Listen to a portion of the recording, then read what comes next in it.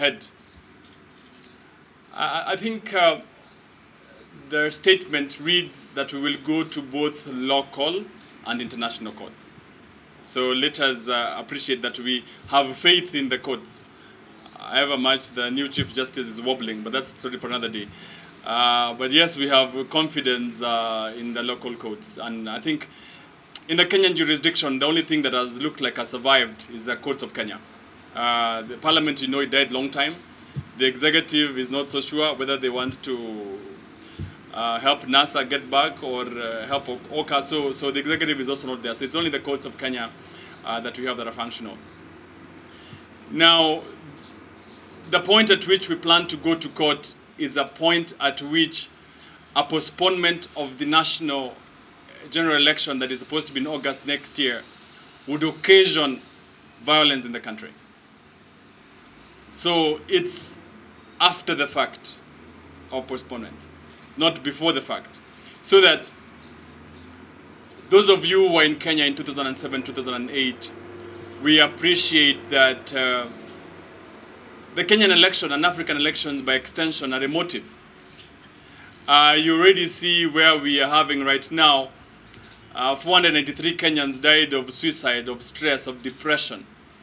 Many counties are suffering. The county of Siaya, the county of Humour, the county of Kwale, the county of Mombasa are suffering thanks to grand corruption of various governors and misappropriation of funds. Most Kenyans want to have another chance at the elections on August 9th next year. Postponing those elections, like we saw in 2007, 2008, would occasion political violence. You appreciate right now that in 2007, 2008, Kenyans went to, some 2 Kenyans were taken, many Kenyans actually, 7 of them were taken to the International Criminal Court. Now, you appreciate that post-election violence issues border within the framework of those crimes that are triable within the International Criminal Court. 1, as crimes against humanity. 2, as crimes of genocide. 3, as war crimes. Now, why are we saying local and international courts? Because even if you want to go and adjudicate or engage in issues of crimes against humanity or crimes of genocide, the international criminal jurisprudence requires of you to exhaust local remedies. So we appreciate that exhaustion of local remedies is one act that you must also, first of all, show the international court that we are. So what we're telling the independent and electoral boundary commissioners is that, 1,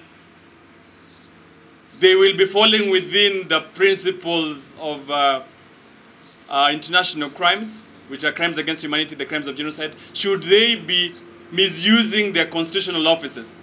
Because that is the point. You only need to do is to show a causal link that the independent and electoral boundary commissioners abdicated their roles.